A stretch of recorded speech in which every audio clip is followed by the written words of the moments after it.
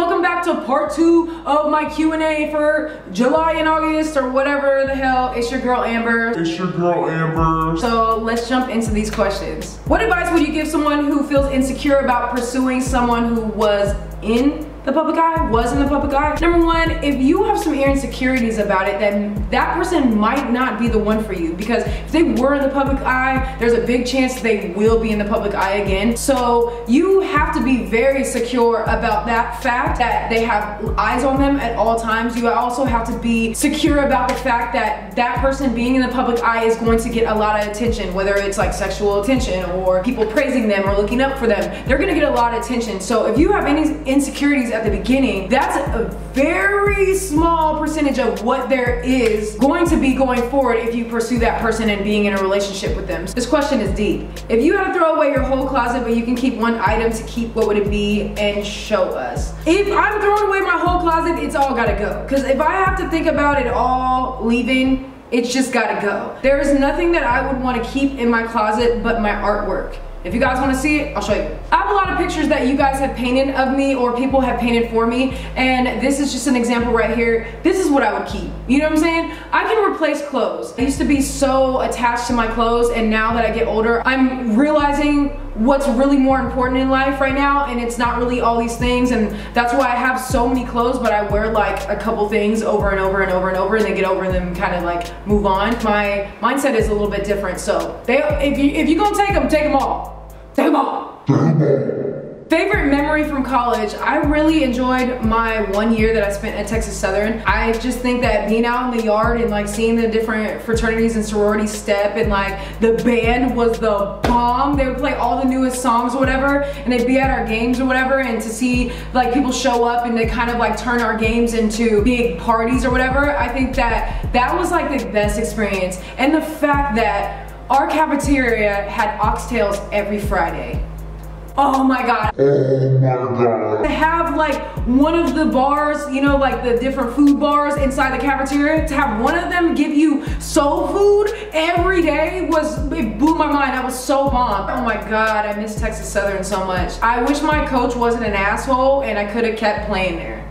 If your entire life was a movie, what title would best fit it? Damn, that's deep. It would be Becoming Me. I think that's what the title would be, because since I was young, I realized that I liked girls. And as I got older, certain things happened to me that made me kind of hide that made me afraid of that. And it took me a long time to kind of get to that point where I was okay with sharing that with people. And then it took me a little bit more time to fit that into who I am and really become who I am. So I think that everything that you've seen here is a lifelong struggle of having insecurities about myself to loving myself fully, and will fuck somebody up if they even try to come for me, and allowing everything that people say to kind of roll off. I mean, that was a long battle, so I would have to say the movie would be called Becoming Me, because to be where I am now was not an easy or short process at all. Have you ever had a friend with benefit, did it work out, did someone catch feelings in the end? Every time. Yes, I've tried to have this situation a few times, because there was a point in my life, especially when I lived in Vegas, that I wanted to be single. I wanted to have that single title because I had a lot going on and I didn't feel like I was fully like a person. I wasn't happy with where I was, and therefore I didn't feel like I could fully share myself with somebody else. And because I wanted to be single, I had some friends with benefits situations. Every time that person wanted more, I'm not gonna say it was always just them, because I've been in a situation where I might have wanted more, but it was only like once, and it was a long time ago, and it was an ex actually. And it hurt me to hurt their feelings, so ultimately I had to drop it because I didn't want to keep hurting them. How do you deal with a guy that says he's in love with you, but you know you're in love with the girl? How do you turn him down so you don't hurt him? Look, you hurt somebody more by not telling them the truth, like straight up. You gotta just be open and real with them. I want to be open and honest with somebody right away and tell them my situation so that they don't think something else. So just tell somebody up front and just be real about it. Are you a type of person that makes a to-do list and follows it on a daily basis?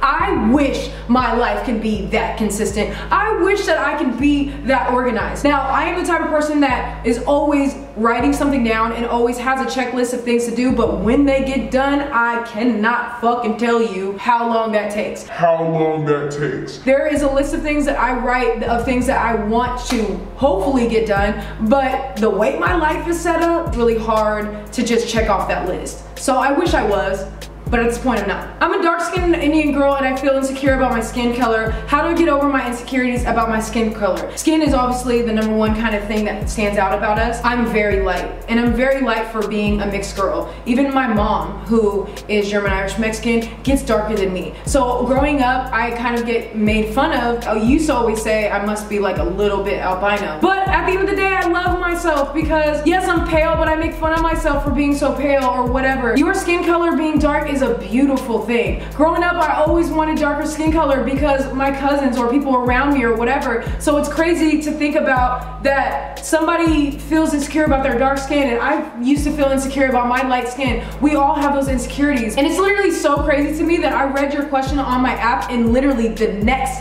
comment underneath that was, this app has some pretty ass brown skinned women on here. That goes to show you right there. Like, skin color and pigment and melanin is so beautiful. It's such a beautiful thing, and I really think that you should dig deep and notice all the beautiful things about yourself, especially your skin color, and be proud of that, and be proud of who you are, and be proud of your heritage. It's such a beautiful thing. It's such a beautiful thing. Anyways, I rambled on for so long. This Q&A was so long. I love you guys so much. Thank you guys so much for the questions. I am going to be in Atlanta on the 26th and the 27th. On the 27th, I am hosting a LGBT film and music festival. I have the link down below if you guys want to get tickets to that. There's a bonus code because you know your girl's got to hook you guys up. I'm also coming to Houston soon. I will give you guys details as soon as I get more info about those dates. And on September 10th, I will be hosting the casino night for the LGBT Center out here. So if any of you guys want to go, definitely keep an eye out for that. Check it out. It's going to be a lot of lawn members. So if you want to meet people, mingle with people, or even network or be a part of something bigger than yourself, because all of these events that we do, all the money goes to the LGBT Center and funding the homeless youth and the elderly that they take care of and things like that. So definitely check out for that. Any more updates, I will be letting you guys know on my app, on Twitter, on Instagram, on Snap, on everything that I can. Anyways, I love you guys so much. I'll see you soon. Stay amazing. Peace.